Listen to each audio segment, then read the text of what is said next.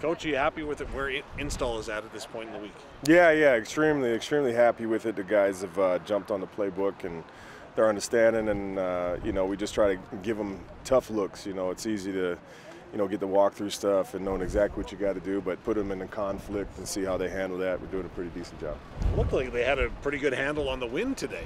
Yeah, I mean, we talked about it in the team meeting this morning. I mean, these are the elements that we live in, so, we got to look at it in a positive note that we got experience out here. So if we ever do have to play in something like this, we kind of know what to expect, but that'll be us. Whatever the elements are, we'll make sure we're outside. Obviously, the Elks have a good running game that you're, I'm assuming, anticipating. How do you stop it? Yeah, Brown is a heck of a back, and, they brought in Javon Leak, who's dynamic when he's got the ball in his hands.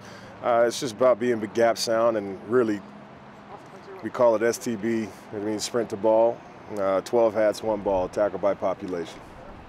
How do you like CJ Rivas now that you've had some time to coach him? Yeah, I love it. I mean, obviously, just his personality is exactly what you want, and then just you could tell he's a guy who loves the game, and he's always going to do the extra stuff to really get a hand up in what he's doing and understanding what we're trying to get done. And we've been really happy with what he's been able to put on the field to this point. What about your group of receivers stands out to you as a coach? There's playmakers all around the entire group. Even you go down and look at the guys on the PR.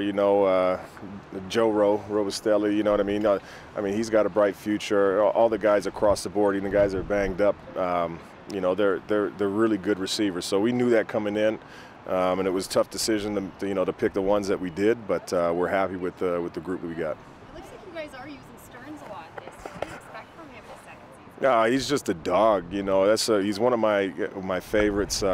He just comes to work every day. He doesn't have to say too much. He don't care if he's got to block somebody who's 6'5", he don't care. He's going to do anything he has to do to help this team win. And those are, as many of those type of players you can have in a locker room. You're in good shape. Corey, what would you like to see from Keyshawn Johnson?